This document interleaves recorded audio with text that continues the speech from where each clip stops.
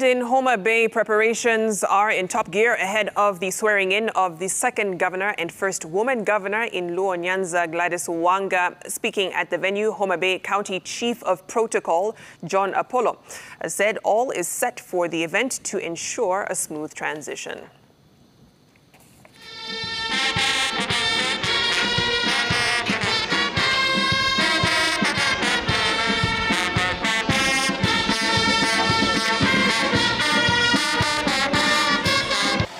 The preparations are on top gear.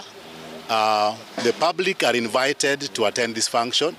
We have several invited guests who are also going to come from the county, across the nation, and the international who are going to grace this occasion. So what I will tell the public that all the public are required to be seated by 9. Anybody who will come later than 9 will not get space. Homa Bay County is ready to receive their second governor, the first woman governor coming from Nyanza region. And this is a big boost to the women leadership.